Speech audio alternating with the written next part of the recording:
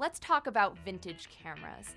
There are so many different kinds that you can get at vintage stores these days. They're generally in someone's booth, in a pile, in a corner with a lot of broken bits. You'll find one that has a flash, one that doesn't, one that has a broken handle, an empty leather case.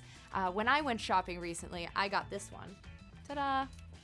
This is a Polaroid Model 150. It's from the years 1957 to 1960. It is not a working camera, but I bought this one for $30. I liked that the leather handle was still intact. A lot of them you find there's rips, it's shredding on the edges, but you can see this one is totally fine.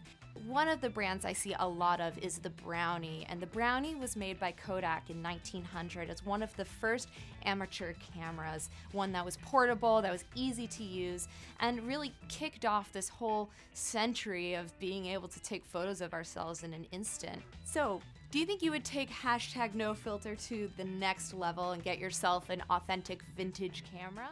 Let's chat about it in the comments. Hello.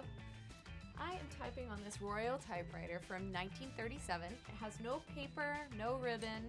It's really a great piece of technology to start collecting.